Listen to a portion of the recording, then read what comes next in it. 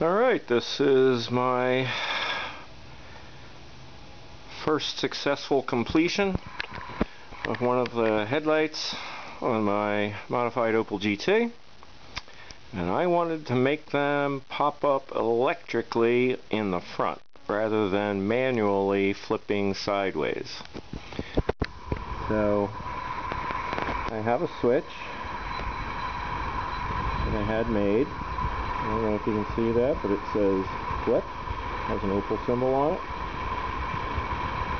I have another switch to actually turn on the headlights, but for now I just have the headlight directly wired to the battery. So when I flick my switch,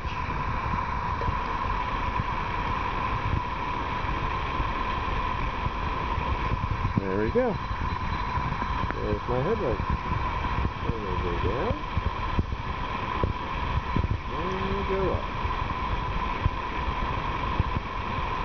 These are LED headlights.